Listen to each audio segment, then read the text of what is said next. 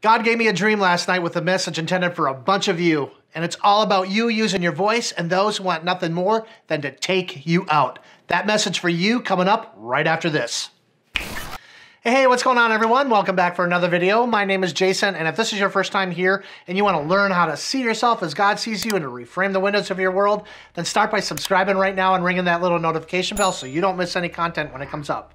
Okay, we're going to dig into my dream. We're going to go over it real fast in a rough shot manner, and then we're going to come back to it scene by scene and exactly what that means for you and the message that God has for you overall. Let's dig into it right now. Let's go. So the dream opens up and we're standing in this large, massive banquet facility, and we're out in the lobby area, and inside there are hundreds and hundreds of people, and their faces are a little blurry.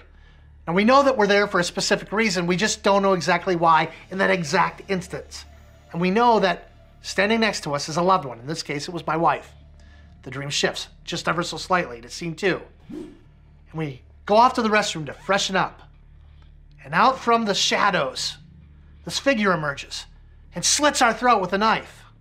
And we're bleeding out profusely. And so we put our hand on her throat, and then we run back to the lobby, the foyer area where our loved ones are, and we fall to the ground.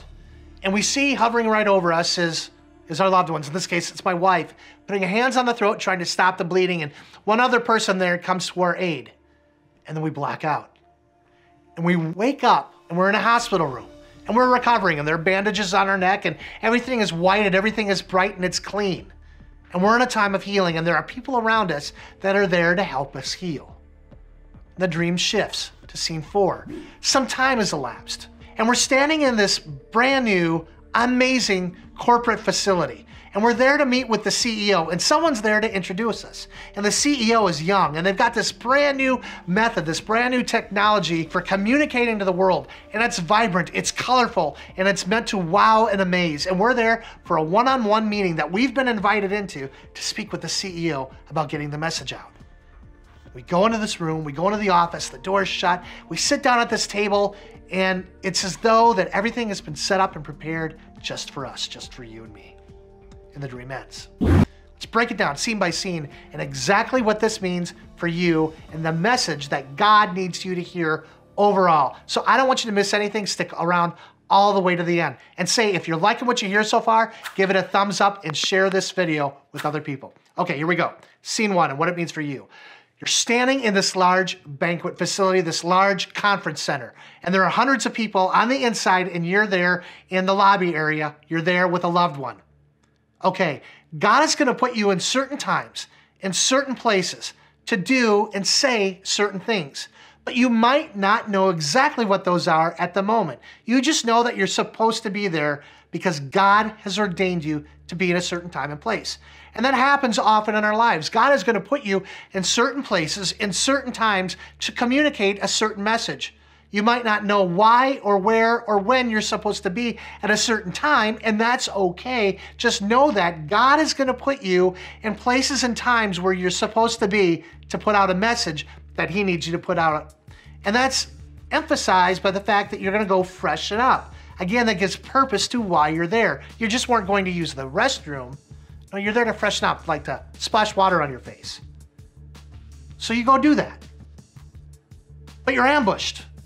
Out from the shadows emerges this figure, and you don't see the figure, they're just there. They're like a thug, and they're there with a knife, and they slit your throat, but right below the voice box, they miss. They don't miss you, because you're bleeding out profusely, but they miss your voice box. So what do? You react, you respond, you put your hand on your throat, and then you run back to your loved ones. You run back to where you can get aid, where you can get care, and you fall to the ground. And you let people come to your care. You let people come to your aid. And then you pass out. And you wake up and it's scene 3 and you're in a hospital room. And things are white, things are bright. And you got bandages on your neck. And there are people there that are there to support and care for you. What's this all mean for you? Again, it means that God is going to put you in certain times and places. We already kind of covered that, right? It's important for you to hear. But it's also important for you to hear that there are people in this world that don't want you to get your message out. They're afraid of what you're going to say. The devil is afraid for the voice that God has put in your life. And he's afraid that you are going to use that voice that God has put within you. So he's going to do anything he can to take you out, to take your voice out. We can see this playing out in the news. Just happened the other day, this young gal by the name of Savannah Hernandez, she's like 18 or 19, went to a protest in her city where Black Lives Matters and other people were protesting, and she made up this sign, this placard, and it just said on it, "Police Lives Matter," and on the back side was the name of a police officer that was killed in the line of duty. And there were people there that did not want that voice to be heard. She didn't actually say anything. She was just standing on a street corner, holding up her sign, being peaceful. But there are people in this world who don't want to hear your peaceful message. They're going to do anything they can to take you out and to take out the voice that God had for you. And they tried to do it to her, and as they lurched at her to knock her out, she moved out of the way, and then someone came to her aid. And that will happen to you too. If someone tries to take you out, if they actually do inflict harm on you, the first thing that you're going to do is to run to the people that love you and let them care for you and let God heal you. Again, that goes into the hospital scene, right? It's a place of healing, and it's a place of brightness and a place of peace, a place where the enemy can't get you. And time will elapse, and there will be people there to care for you. And you need to allow that to happen. Believe me, I know. And God will bring you into a new time, into a new place where He's going to use your message and He's going to get it out to the world in a way that you can't even imagine right now. And when that happens, what a marvelous day it will be, because your message is going to get out there for the whole world to hear. Here's the overall point of my dream and what it means for you. God has given a word for you, and that word needs to get out. But that word scares the pants out of the enemy, and he wants nothing more than to take you out.